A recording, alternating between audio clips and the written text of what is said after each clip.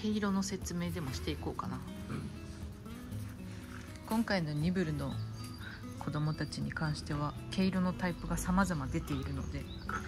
その説明をしていく。まずこのレンガをかじっている子、グリーンリボンの子は海外だとブラックフェーズっていうのが基本的に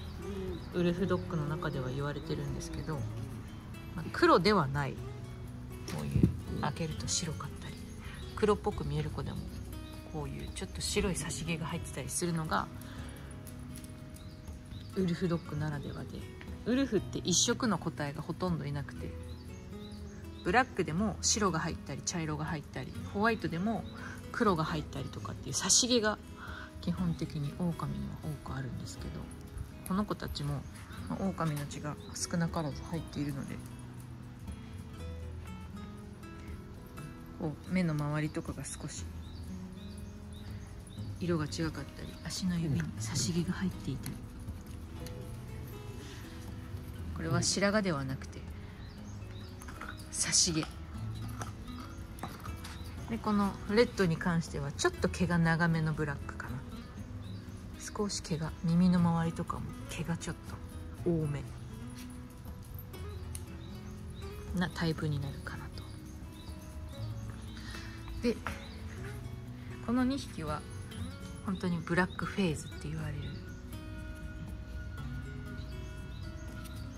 目の周りとか足に差し毛はあるけどもそこまで白が入らないかなっていう子たちがこのブルーとクリア、今回言っちゃったかな。この子はそう、この子が特にちょっと暗め、テチテチテチテチになるかなっていう、うちでいうベスとかに近い。例えばこういうブルーと比べても全然色が違うので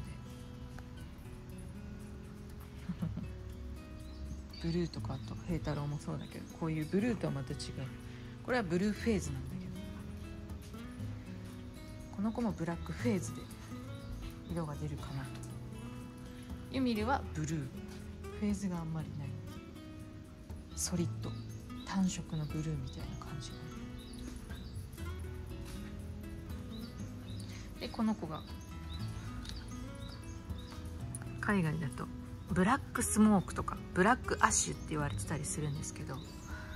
結構白みが強く出るタイプなんですけど、なかなか面白い。成長したのが前腹の子がシグっていう子がとても似ている配色なので、多分ワイプでここら辺に出るかな。そんな感じに育ちます。だからこの4匹のこのブラックタイプとちょっとウーリータイプ、毛が長いタイプ、ここの毛がね少し分かるかな。あとはブラックアッシュとかブラックスモーキーなもやがかかったような色とブラックこんな感じで。あとはアグーチが1匹いるんですけど、あれは本当にニブルとかブーリとかの色になる。そんな感じで今回の4匹は面白いなと思ったので、毛色の観察で出ました。このメガネみたいなカラーだけど結局また変わってくるので、今なんだろう、保護色なので面白いですね。これは白髪ではない差し毛です。以上、狼講座でした。次は何の講座をやろうかな。そんな感じです。っていう。